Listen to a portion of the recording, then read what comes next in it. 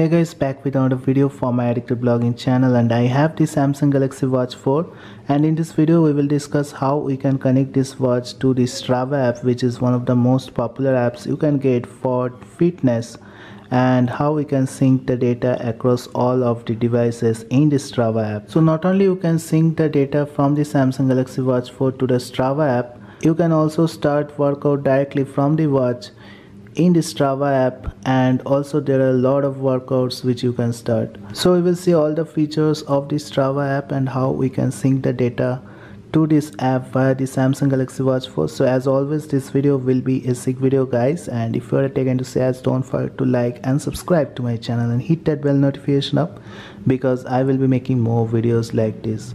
So first of all, the Samsung Galaxy Watch 4 comes with a lot of features, and now you can install the Strava app directly on this watch. So as this watch comes with a inbuilt Play Store, you can search for the Strava app in the Play Store, and this is available for the Wear OS. So if I search for Strava, you can see that the app is ready to be installed, and I have already installed this app on the watch.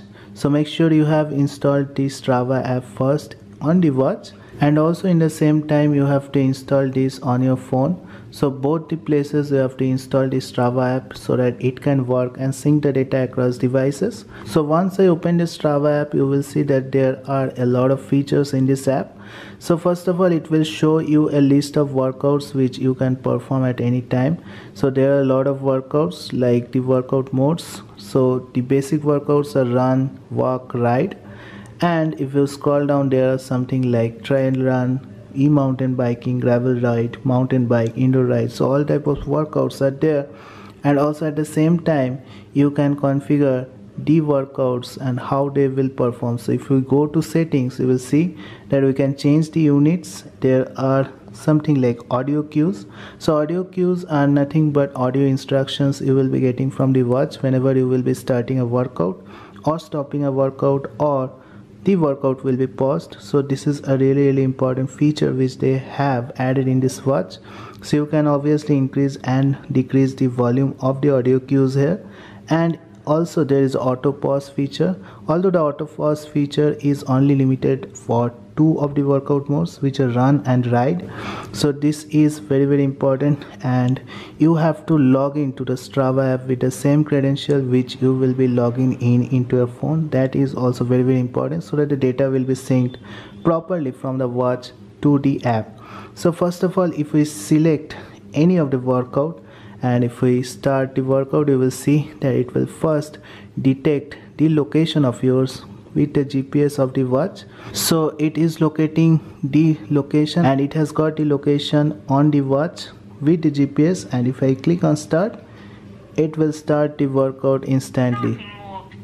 So you can listen to the audio cues also. So the workout has been started, and here it will display the heart rate. So here you can see it is displaying the heart rate, and obviously the heart rate will be continuous while the workout will be going on. And here it will show you the pace. Actually this is the pace at which you will be walking, and also here the distance will be shown on the workout screen. So once you will be going through the workout, you have the option to pause the workout at any point of time. Obviously if you have selected the run or ride workout, it comes with an auto pause feature, so there you don't need to click on pause manually. But if you have selected any of the other workout modes, you have to pause manually, and when you pause the workout, you will get the option of ending the workout and resuming the workout, or deleting the workout. And here in the settings, you will be getting all the settings up there. So this is the workout screen of the Strava app, and continuously it will detect your heart rate all the time. So once the workout has been finished, you have to click on here, and all the workout related data will be displayed on the watch itself.